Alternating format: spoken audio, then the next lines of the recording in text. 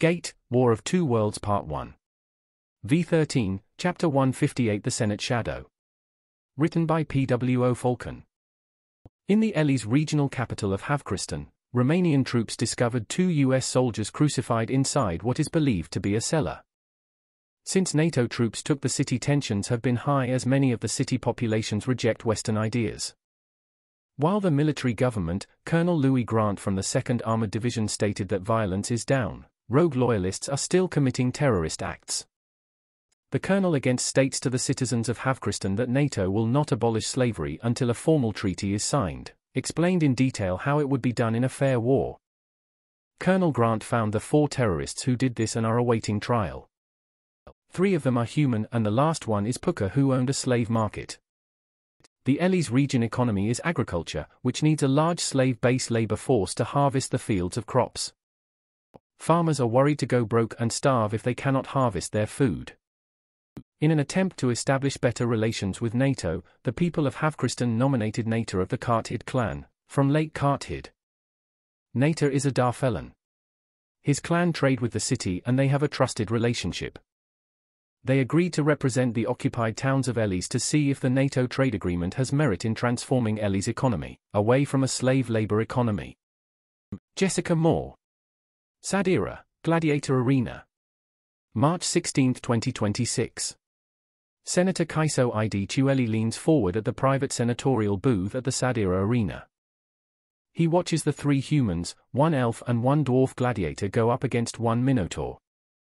It doesn't seem like an even fight. Castle L. Tiberius said. He then eats a grape. You should come to the games more, Tueli said. While the Minotaur is outnumbered 5-1, never underestimate their brute strength. If he does lose, he probably will kill 4 of them before death.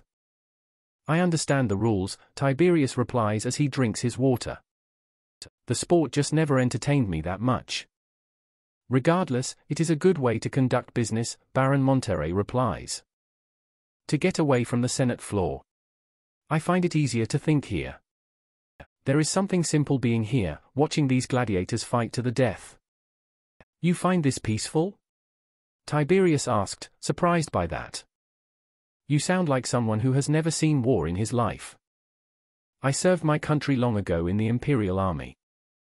I was with Molt in the campaigns against Famulais. Monterrey said. But look. These gladiators are fighting to the death, nothing to lose but honor and glory. Because your opponent is stronger does not mean they will win. You will be surprised by how many creative tactics these people come up with. I find their creativity inspiring and motivational. He drinks some wine and chuckles after hearing all that. That sounds like something Christ would say. Do not insult me, Monterrey quickly responds. Insult maybe, but while all we do here is gossip like women, Christ at least fought and died for the cause we say we follow. Tiberius states. He looks over to his good friend Senator Tiberius. He is one of the oldest and most respectable senators in the Imperial Senate, having a great amount of influence. Because of him, the pro-war faction still has to listen to the pro-peace faction. He is a very principled man, still, believing in the old ways when the empire was once a republic. He then looks to Senator Monterrey, the leader of the neutral faction in the Senate. While he and his few senators frustrate the other 2 factions, they have been able to maintain a careful balance of power in the government. He carefully sides with the pro-war faction on some topics and then the pro-peace faction on others. True, Tiberius said. Then let us get to business then. Zorzal's new wife. I don't trust her, Monterrey bluntly says. Emperor Zorzal can screw whoever he wants, but this is a step too far. I didn't spend a decade of my youth fighting her armies, and putting her back into her place just for her to become the most powerful person in the empire. He knows what Monterrey said was a bit hyperbolic, but not far from the truth. While Zorzal is the leader, Famulais is smart enough to know how to operate from behind. She is too smart not to use Zorzal's ability to make friends with the people around him to spread her influence. He thinks carefully about how to respond. Emperor Zorzal El Caesar hosted a summit at Napnai with the other regional powers on Falmart. While more kingdoms and organizations arrived than expected, The two targets were the Tikrit conglomerate and Queen Famulais of the Scoreless Kingdom. While both the war faction and neutral faction have different reasons for continuing the war, both are worried about the fact that losing the war against the Otherworlders will collapse the Empire, bring the continent with it. While the summit was successful in creating a coalition against the Otherworlders, or now formerly known as NATO, many believe the price is too high. When Zorzal came back from Napnai, he announced that he and are going to be married, solidify their alliance. While the other countries wanted territory, slaves, gold, and other treasure, all she wanted was to be in this marriage, and in return, she promised the full weight of her kingdom. She is up to something, he states. Succubus is not known to be political. We degraded the succubus and incubus races to just be harmless subjects. But Famulais, she is a beast all on her own. If it wasn't for Emperor Molt and his war against her, her kingdom might have been able to topple the empire 3 decades ago, Monterey said as he eats some grapes. I wonder what her plan is? Isn't it obvious? He replies. It's the same thing that bitch always talks about. Normalizing the demi-human races. She is planning on hijacking the empire. I came up with the same conclusion, Tiberius states. The empire is in a weakened state and desperate to win. That means she found an opening to sneak into the empire. I can support asking her, and the Tikrit conglomerate support, Monterey said. Zorzal is correct to form a regional coalition against these Otherworlders. They are in the same boat as we are. If the empire falls, then there's nothing stopping the Otherworlders from attacking them next. It is a now or never situation. You believe that, idiot? He replies as he looks over to Monterey. I know Zorzal didn't start this war, but this is insane. The problem with your peace faction is that you don't see the bigger picture, Monterey said. Same with the war faction. Zorzal is no leader, however you keep underestimating him. The war side also underestimates him. The summit was his idea, calling for unity with our traditional enemies was also his idea. That was a smart move.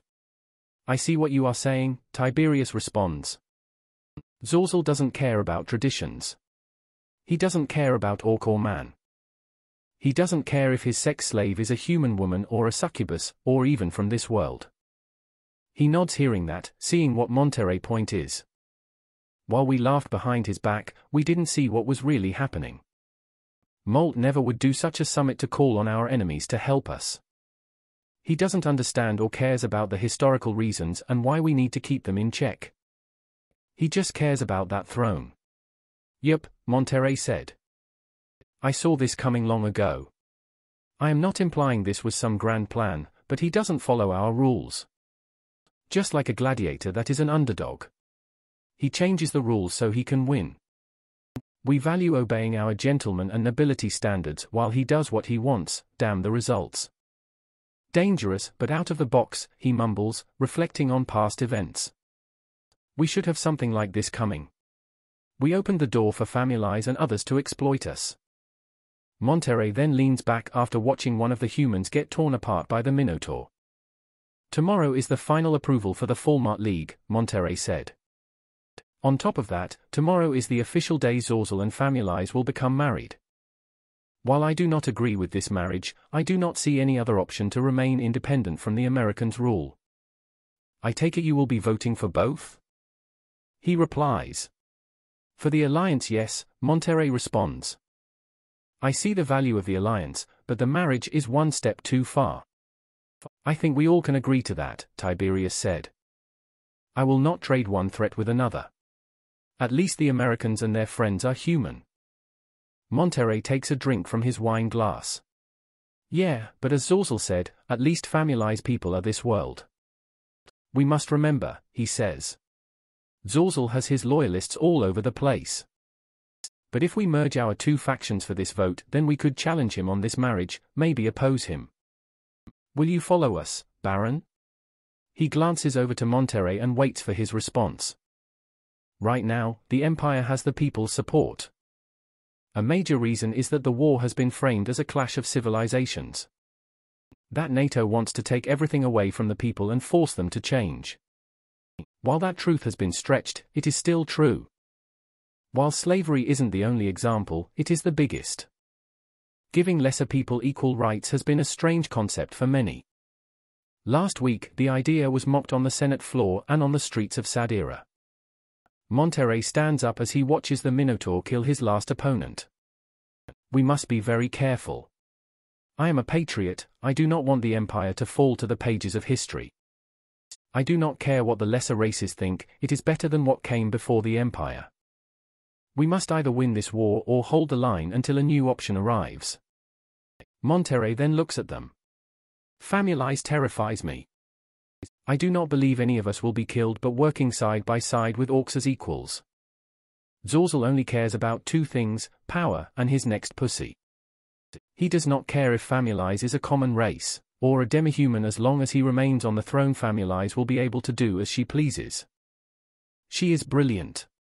She must be stopped now, or we lose the empire to her. In return for your support against Families, we will support the formation of the Falmart League, Tiberius says. Monterey places his fist on his hip. See you on the Senate floor tomorrow. He watches Monterey leave their booth and then looks to Tiberius. Can we trust him, Tueli? I believe so, Castle, he replies. If we pull this off and gain the 2/3 vote, I will bet even some in the pro-war faction will support us. Throw away the alliance and keep the marriage, or keep the alliance and throw away the marriage. He can't have both. I will talk with the other senators tonight, Tiberius says. Any break in our ranks and everything could fall apart. I shall go home and spend time with my family, he says. Both men stand up and bow before they leave the arena. Tueli home. As Tueli walks through the royal district of Sadira. The district has been rebuilt after the Americans' raid, destroying everything. While he has never seen a battlefield, it looked like one based on the many war stories he has heard. He sees some noble kids playing with these small flyers. NATO has dropped some flyers as a propaganda weapon, explaining that the empire started this war. They do not care for the life of the common people. That NATO supports freedom and liberty and not the subjection of the common folk. He found it humorous, realizing that the otherworlders do not understand Sadirians.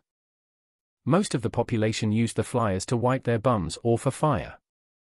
While he understands the message and value of the flyer. A message like this might be effective in their world, but not on Falmart. Slaves might like the message, but as of now most citizens and free folk wouldn't see value in the message, which plays into the empire propaganda hands. He then looks around at the nobility homes, seeing that most of them have been rebuilt. The high-class royal shopping center has reopened. The bathing chambers and of course the brothel center all rebuilt. At the beginning of the war he knew the Americans were powerful, but seeing all the death in the streets he knew waging war against them was pointless. The empire has a long history of beating powerful forces on Falmart, losing very rarely. When he saw their massive flying wagons come over their walls like they were not even there, he fully understood that this new enemy is on a far greater level than the empire will never accomplish. He thought the other senators would see what he saw, but it quickly became clear they didn't. Either they wanted revenge for the losses of friends and family, or they felt like they needed to regain or maintain their honor, or some other silly excuse. He never had the most positive view of the Imperial Army, seeing them as self-entitled thugs who look for a reason to start fights. However, he sees fellow senators are wasting their lives away for a pointless crusade. In the beginning, he could understand the pro-war side of the Senate. If the empire loses the war, it could result in the breakup of the empire, the collapse of the economy, and drive Falmart into a new dark age. He just believes if they negotiate a treaty with the otherworlders, they could prevent the breakup of the empire. But now with the dark races and Queen Families becoming empress. Sometimes, he wonders if the world is just falling off a cliff and there is nothing he can do to stop it. Just like the old kingdoms and empires that came before, he wonders if the time has come for the empire to fall. That is the only reason he agreed to make a secret arrangement with the American spy organization called the Central Intelligence Agency, or CIA for short. He hates providing information to the enemy, however he believes if the war ends sooner the sooner people stop dying. He sees his home and opens the door. Evening everyone. Papa is back from the Senate. He noticed that no one came to greet him and found that strange. After putting his outdoor robe away, he walks inside his home. Wife. Sherry? If his wife and daughter didn't greet him, then his cat girl maid Dalico might, but she didn't respond either. Sherry? He yells. I am in here, Papa. Sherry yells. I am sorry, but I was entertaining your guests. Okay, he replies. Sherry has always been political, enjoying helping him out wherever she can. She always liked to be around during his meeting with the other senators. He then stops and he realizes he was not expecting guests tonight. He wonders if it is Agent James Garcia again. He has learned that Garcia likes to appear when he wants to without warning. He walks into the room and stops. His eyes widen as he sees who it is. The head of the Oprichnina, Svenhard Lapus Moon. He sees Moon kneeling there, hand on Sherry's shoulder. I have heard that you are bright, but I never knew you were this smart. If you were a man you would be a powerful senator like your father. Moon said and then chuckles. Moon then stands up and looks at him. Senator Chiueli, it is great to see you. It has been a long time. He then walks over and hugs him. As Moon hugs him, he feels uncomfortable. It is not common for non-nobility to get this close to senators, especially touch them. Moon was known as the Emperor Monster, doing all the dark deeds the Empire needs to be done. He already knows that this is Moon showing he isn't afraid of the consequences. Nice to see you too, Svenhard, he replies. Did I forget that we had a meeting plan? I hope I didn't keep you waiting. Moon pats him on the shoulder and walks away. I am sorry, but I didn't send a runner to you earlier. This was a last-minute arrangement. I have been meaning to talk to you, but I have been very busy, with the war and all. He nods, being careful how he speaks. He then notices this boy sitting down on his sofa. Is this your boy? Oh, I am sorry, Moon said. He then turns around and brings his son around. This is my son Skotardi. He was traveling with me, learning how to do my job. One day I will take my father's position, Skotardi said with a smile. It is nice to meet you, Senator Chiueli. Father has said great things about you. One of the few wise men in the Senate. A man of principle. He thanks Skotardi but wonders how truthful the boy is being. I heard about you and your sister, he replies. Moon pat his son on the shoulder. I believe your daughter and my son are about the same age. I figured it would be good for him to meet other kids his age. Maybe Sherry could teach him a thing or two while we waited. Well, thank you, Sherry said with a smile.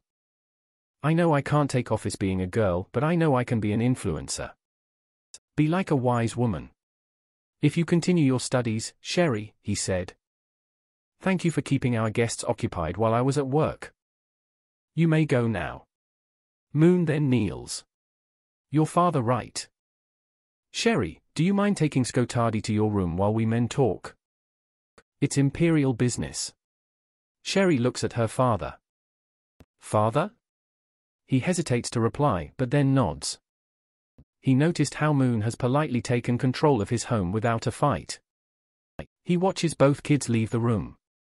All right, Moon, what do you want? Moon walks over. I think you know already. Let's go out the front. Before he could respond, Moon walks past him and heads out the front door. This frustrates him greatly. He allowed the CIA to install 2 listening devices in his home to listen to meetings like this. The main room for politics and the back porch. While he doesn't know if Moon knows about the devices, he is being clever to avoid normal places to talk.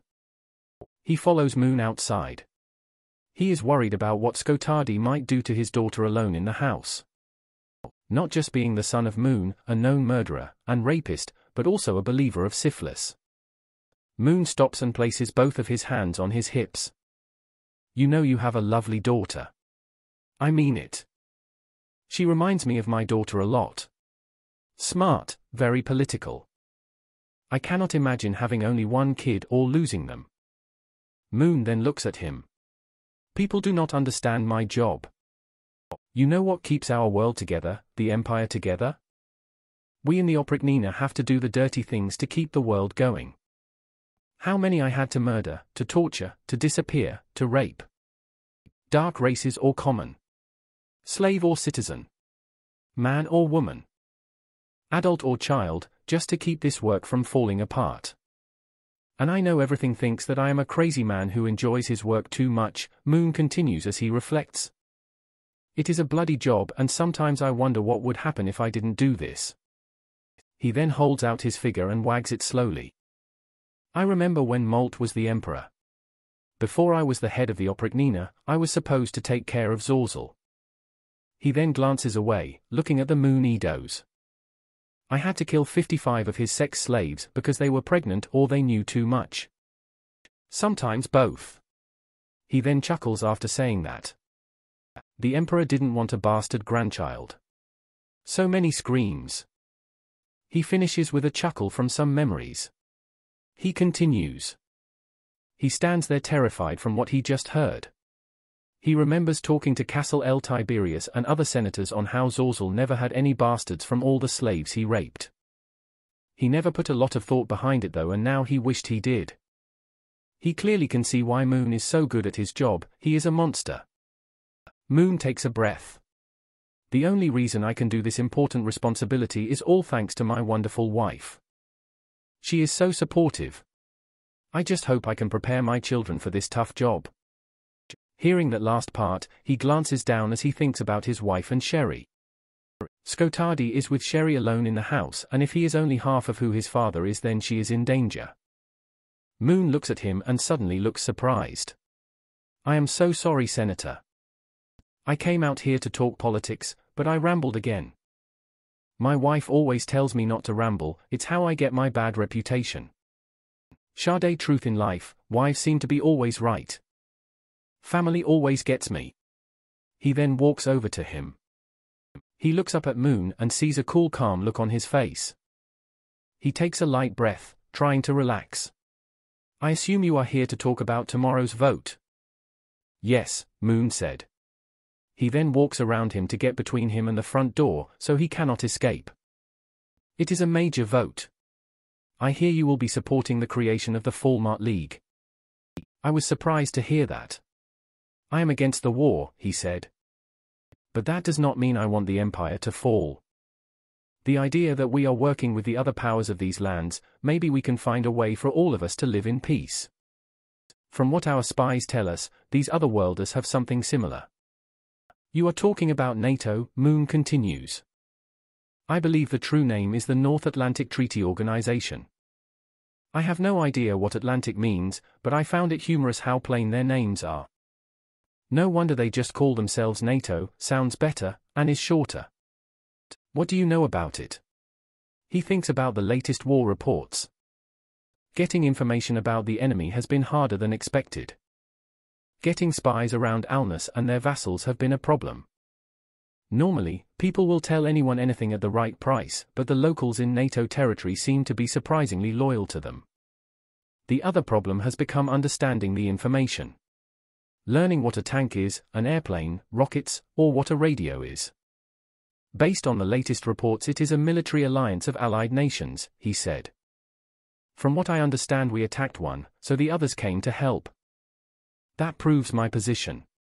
It seems like an alliance like this helps them achieve peace between their neighbors. Maybe if we have one it will do the same. Interesting, Moon mumbles. I honestly didn't think of that. I guess this is why you are a powerful senator and I just run the Oprichnina. Moon thinks for a moment and smiles. I know my reputation and I know many in the Senate have a low opinion of me, but trust me, I have a lot of respect for you. I know we have different opinions on the future of the Empire. Even though you have opposed most of Zorzal war plans, it always came for the love of the Empire.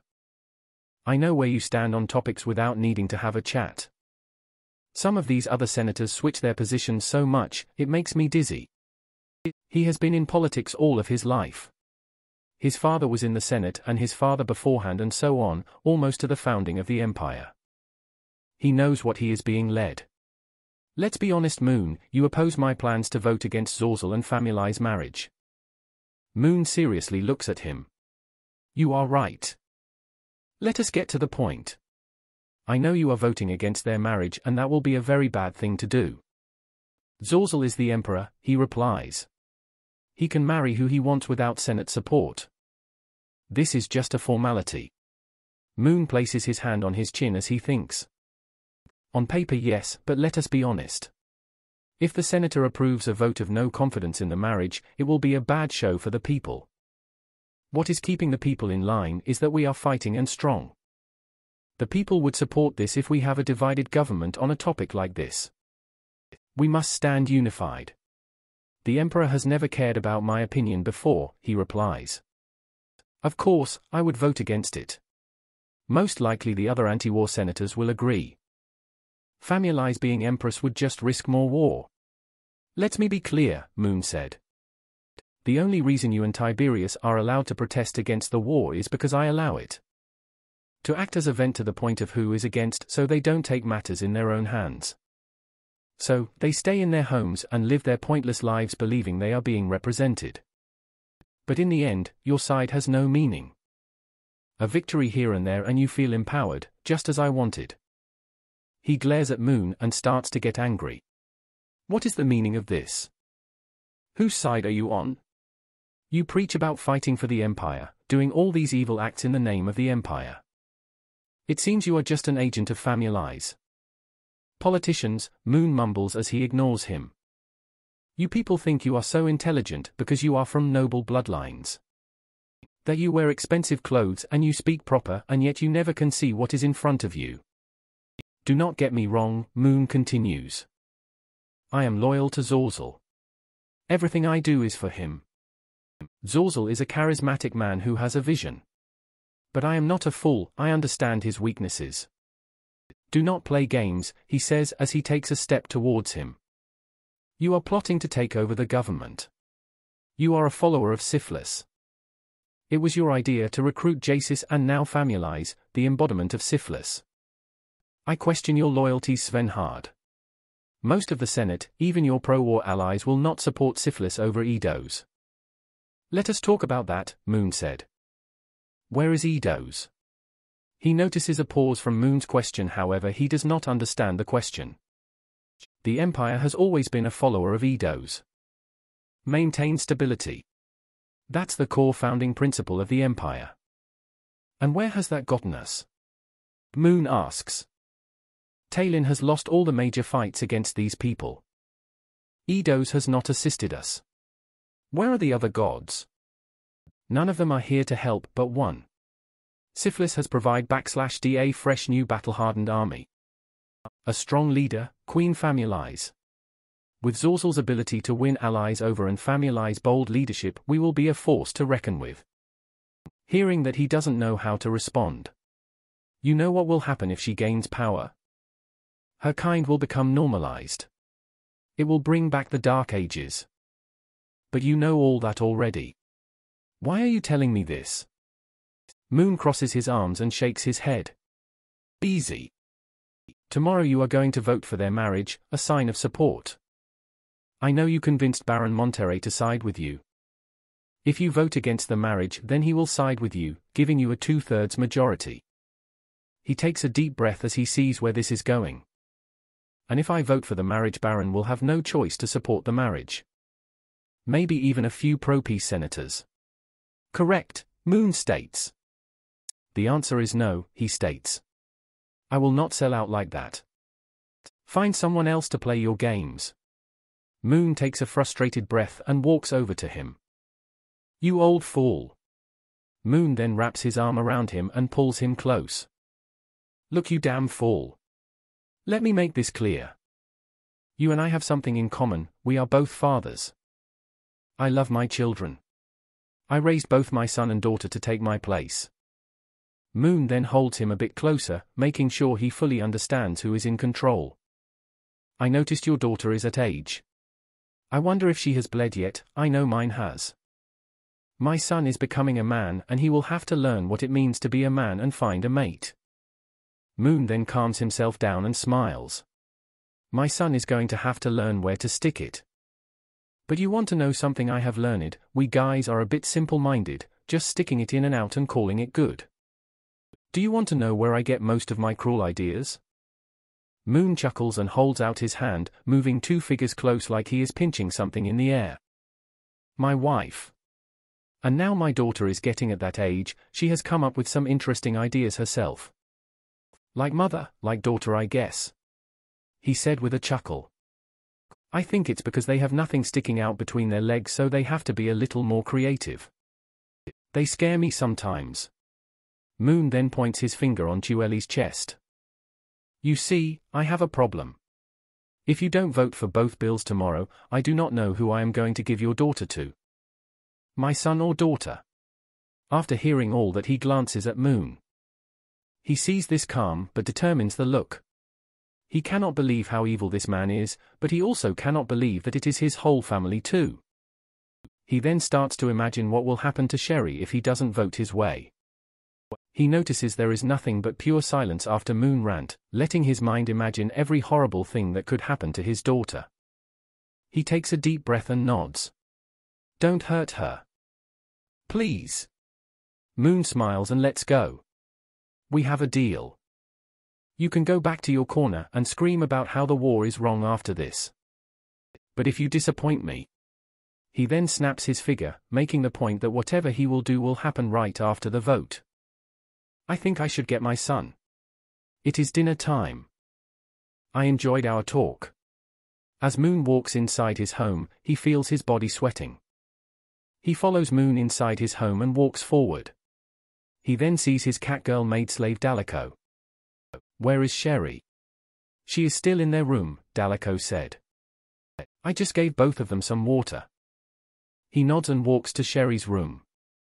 As he walks through the halls, he can feel his heart pounding. He opens the door and sees Sherry and Skotardi sitting there. It looks like they were having a conversation about the Philamet League. Hi Papa, Sherry said with a big smile. We were just walking about recent events. We had a heated debate about allowing lesser races more rights, but we are at war after all, Skotardi. We must do what we must do. Yes we do, Skotardi, he replies. Your father is ready for you. It was nice to finally meet you. Skotardi stands up and bows. Thank you for your hospitality, Senator. He waits until Moon and Skotardi leaves the house. He then walks to Sherry and hugs her. I love you so much, Sherry. She looks at him confused. Sadira, Royal Palace, War Room.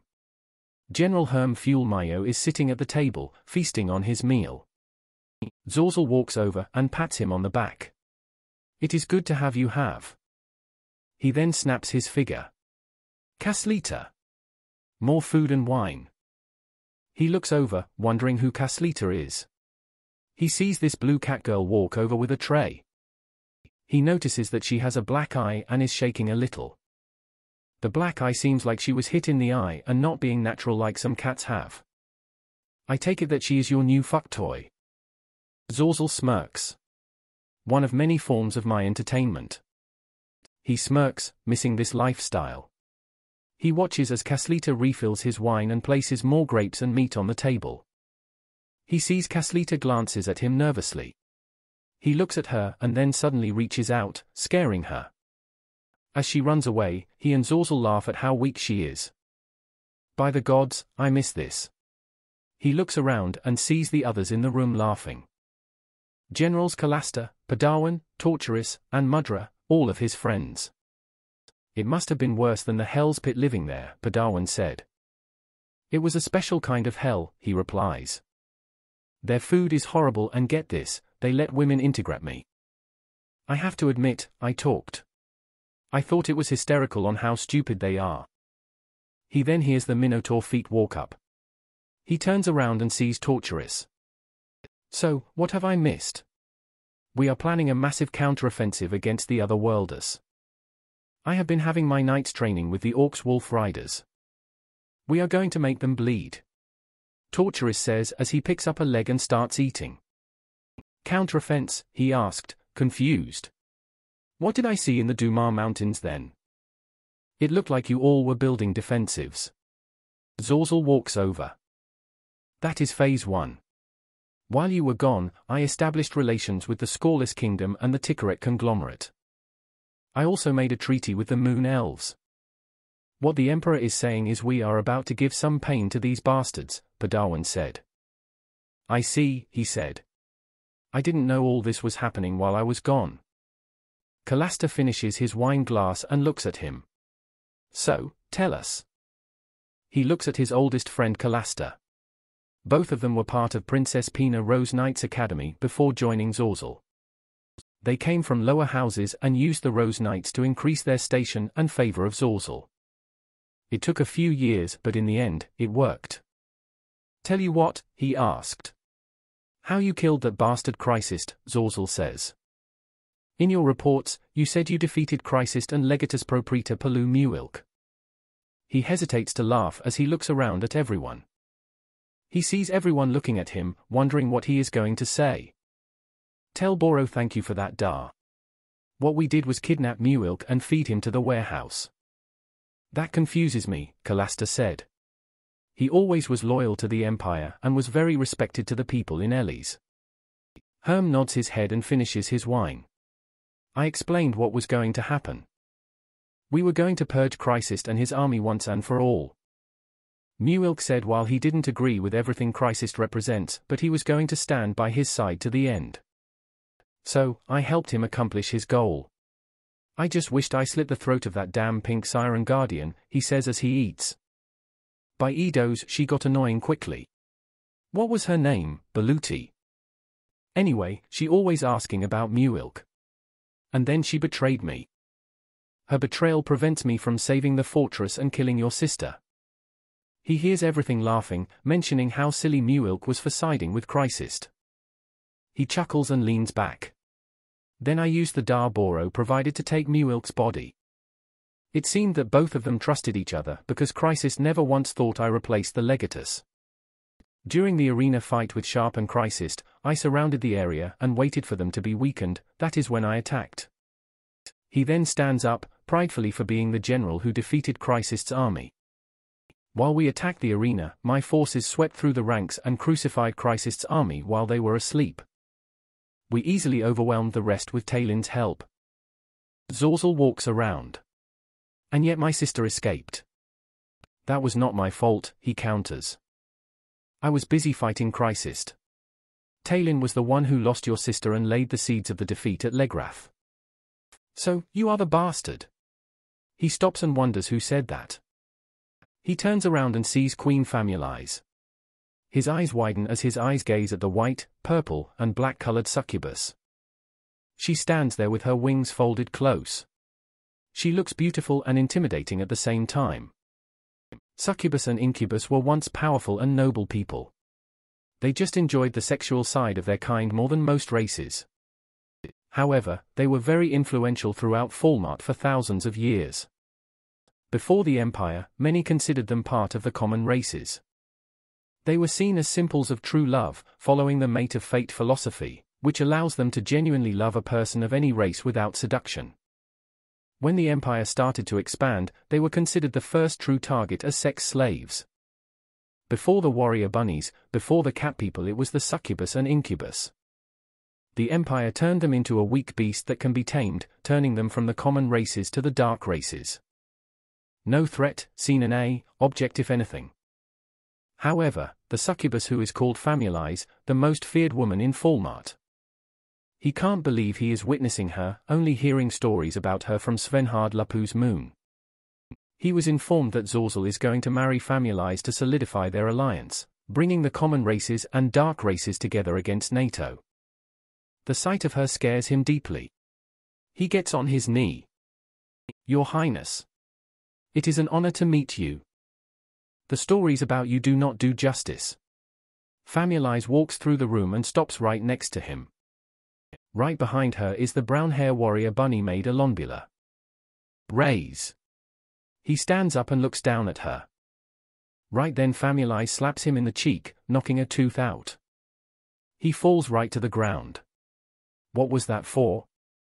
Mudra asked. For being rescued, Famulai said. We lost a vital spy network in Alnus. Alnus. the heart of the enemy occupation, where the gate is. As he lays there on the ground, he watches her slowly walk around him and then to Zorzel's side. He can see the hint of fear in everyone's eyes, even torturers who never scared of anyone. It is so quiet that he can hear the boots clink as Famulise walks around.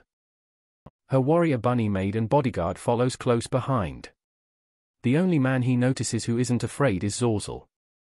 It is either because he isn't worried about being murdered by Famulise or he just isn't scared, he doesn't know. He takes a deep scared breath.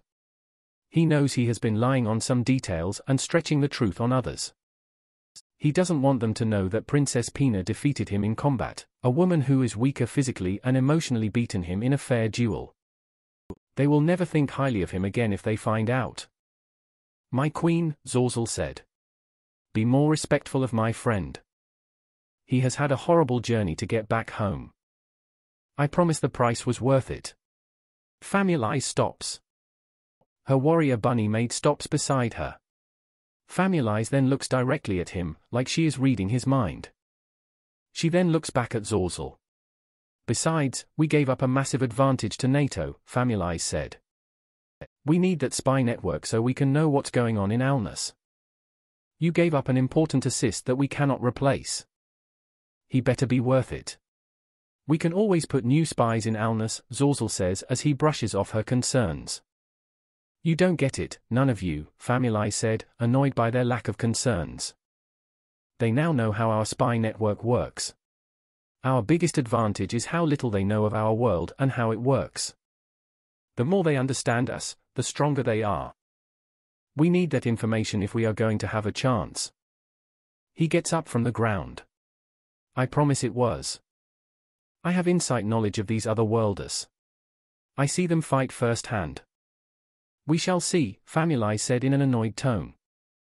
"I would hate to find out we lost because we wasted resources to save you. Now, I'd like you to finish your story of how you killed General Chrysist. That bastard defeated my armies in the frontier between our nations many times. I want to know how he died." As he sits down, he thinks back on his fight with Chrysist in the arena. The fight with Pina was intense, however Chrysist was a force of nature. If it wasn't for the fact that he ambushed him and that he was already wounded by the Dar sneak attack, he knows he would have been dead. While he defeated him in the match, Chrysist's apostle prevented him from giving the final blow. While Chrysist had to be dead from all the wounds he suffered and Freyan was cut into pieces and spread across Falmart. Chrysist has to be dead, he knows he is, but that story might not convince them. He takes a deep breath and notices Zorzel and Famulise starting to bicker again, about his rescue. He can see that she really hates the idea he is here. Seeing them argue like a married couple, he decided to change the topic. She can see that Famulise is not pleased that he escaped. She explains that it was not worth losing their Harrio spy network.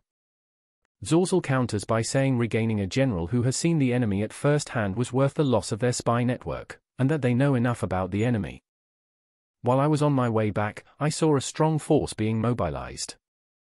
If you were able to recruit those sand dogs Ticaret to your side, you must have a big plan." Zorzel breaks from the argument and looks at him. "We are planning on hitting NATO with overwhelming from all directions." Padawan then laughs. "And once we take Alnus back we will invade their world and seek revenge." He sees everyone except Famulise laughing. He wants to laugh, but then reflects on his time at Alnus. While NATO is powerful, he did notice some weaknesses. They are all human and everything must come through the gate. Zorzel's plan to overwhelm them will be tough, but it could be done if they do it right. By Falmart standards, they do not have enough men to conquer past what they already occupy. They rely too much on their technology, even though it is still a massive threat. He looks up at Zorzel.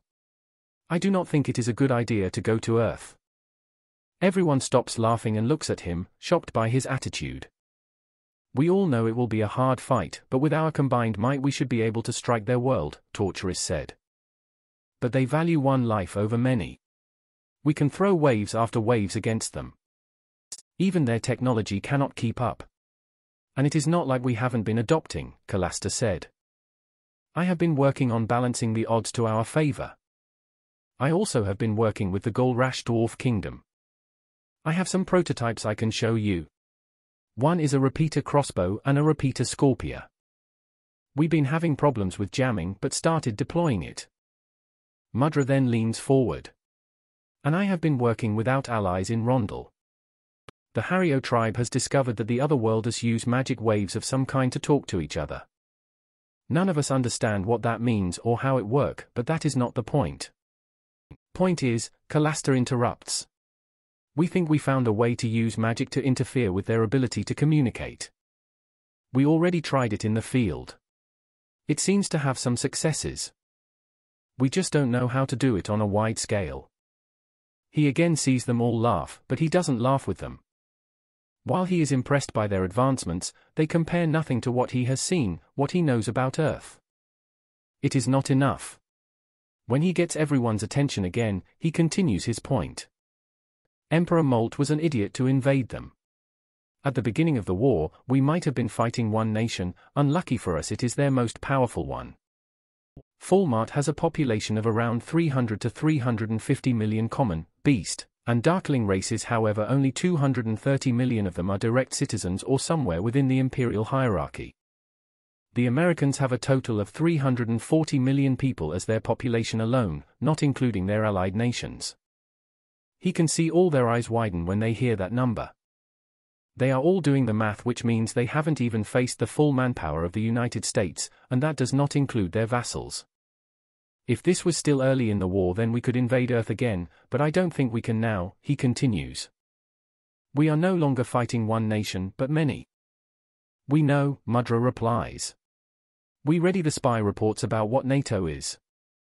An alliance of many. Where did you think we got the idea from? Not my point, he said. I do not know if my interrogators were lying, but even if the number is partly true, their world has 7 billion humans. We are fighting a full world, and the only thing that is keeping us alive is how small the gate is. There is no way we could invade their world with the forces we have, even united. What else do you know? Famulais asked, thinking carefully about this new knowledge. He looks to her and glances away, not enjoying being ordered by a woman.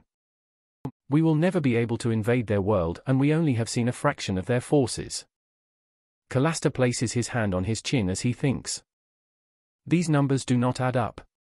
They are way too big, but even if some of it is true, we need to adjust our strategy. What we need to do is take the gate and close is, he proposes. Famulais takes a deep breath and crosses her arms.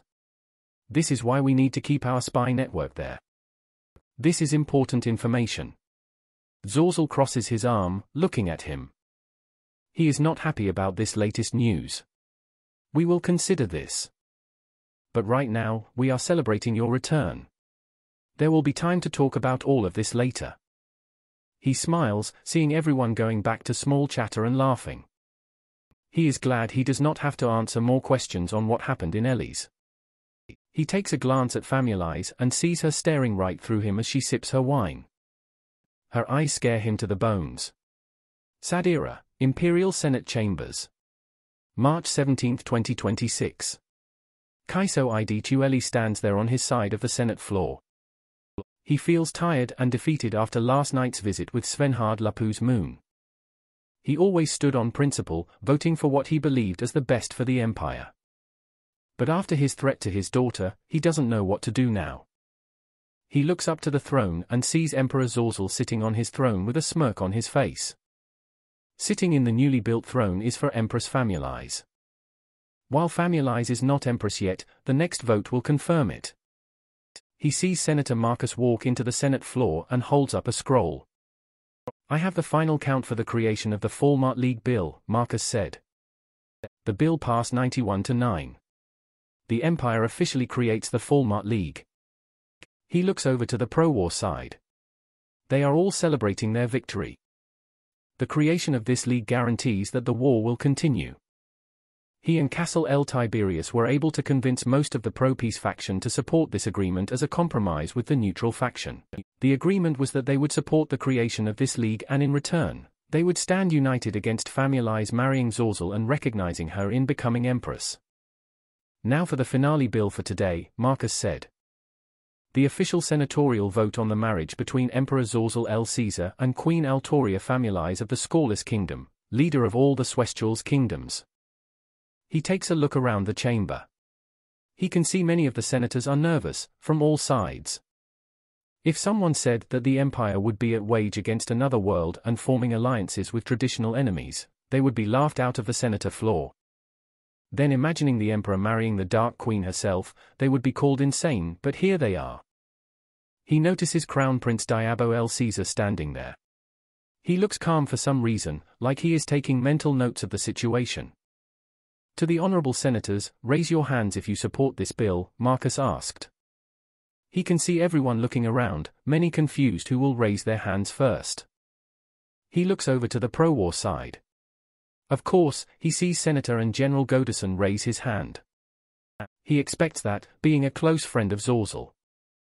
He has no principles, so he never would vote against the emperor. Then he notices no one else is raising their hands, all looking at each other. So far everyone is following the plan that he, Baron Monterrey, and Castle L. Tiberius created. Does anyone second? Marcus asked. He takes a deep breath and stands up from his seat. He can see everyone looking at him as he walks into the center of the floor. The room goes silent and everyone tries to figure out what he is going to say. He stops and looks first to Zorzal and Families. Both have this puzzled look, Zorzal with an angry reaction and Families' more curious look. My dear Emperor, he said. I know you and I have not always seen eye to eye, however we have always had the same goal. The salvation of the Empire. We might have different ideas on how to accomplish that end, however we are on the same path. He then turns around to look at all the other 99 senators. My fellow senators, I believe it is time for unity. This has been a hard war, hard times for now just for the people in this room, but all citizens and freemen throughout Falmouth. Common race and dark race. For us to continue as a civilization, we must put these differences aside and focus on the task at hand. He can see Monterrey and Tiberius looking at him, baffled, confused and angry at his sudden betrayal. He then sees Diabo with this shocked and now concerned he is now. Diabo probably never expected him to ever make a statement like that, same with everyone else. That is why I, the head of the Tueli clan, fully endorse this union between our people and Empress Families' people, becoming one people. By extension I fully support the union between you two as Emperor and Empress of the Empire to now and until the gods say enough. You have my vote. He can see both Zorzal and Families smiling, seeing that the winds are blowing in their favor. Your vote has been recorded, Marcus said. Please go back to your seat. He walks back to his seat. He can see that his fellow pro-peace senators feel betrayed. He does not blame any of them because that is the truth, he betrayed them. None of them know that there is one line he is not willing to cross, risking his family. When he sits down, he sees all the pro-war faction votes to support the marriage. He then sees Baron Monterrey and his faction vote to support the marriage, seeing no choice now to support the bill. He looks to his faction and wonders if he will be part of it anymore. Most of them vote for the bill, feeling defeated and seeing no reason to oppose it. Only Tiberius and 2 others vote against the bill. The vote is 97-3, the bill is passed, Marcus yells. He then turns around to face the throne. All hail the Emperor and Empress. All hail the union of our people.